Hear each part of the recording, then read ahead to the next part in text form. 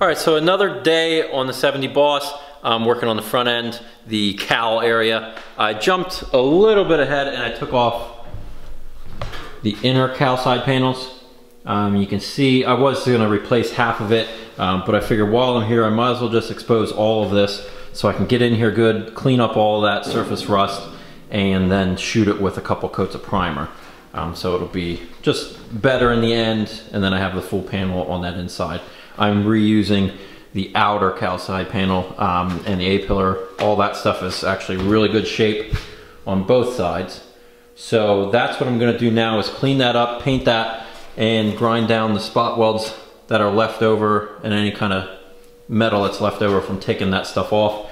And then there are the new ones. I gotta prep them, and then I'll stick them in place, weld them, and then I'll be ready for the lower cowl.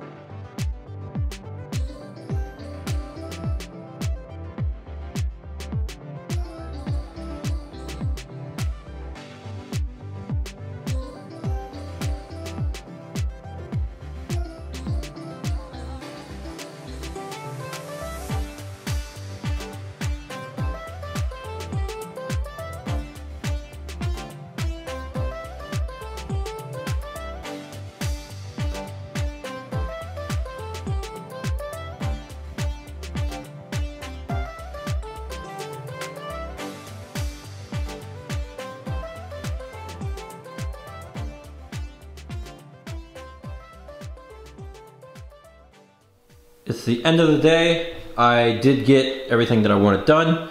I have those inner cowl side panels, as you saw, welded. And I also paint the back side of them before they're welded on, so it's coated in there really well. The firewall is just clamped into place just to help line up that lower cowl, because I am going to have to trim the firewall to adjust for that body drop that I did. So that'll come back out, but I'm going to leave it in there for now because I'm also going to work on aligning the upper cowl panel. To line all three together, I'll make my cut next. That'll be in the next video. I'll make my cut on the firewall where I believe I need to make it. I'll weld that portion in place, and then I'll weld the upper cowl on, and then I'm going to weld in the fender extension brackets. So that whole front end structure here is done, and then I'll start working backwards. Most likely I'll hang the doors to line up to be able to do the B-pillars, and then we'll go from there. But you could see I also coat this lower cowl panel while it's fully exposed to make it nice, and then seam seal those top hats. Well, on 6970 there's just a one here on the passenger side, and I also run a little bit of seam sealer over where I welded just in case there's some pinholes, so the water's just not sitting in that pinhole. And I did that on both sides. But that's gonna be it for this video. Moving along, everything's looking real good on the Boss. Thanks for watching this video and all the other ones. Hit the subscribe button and look forward to the next video, which will be posted in a couple days. So we'll see you in that one.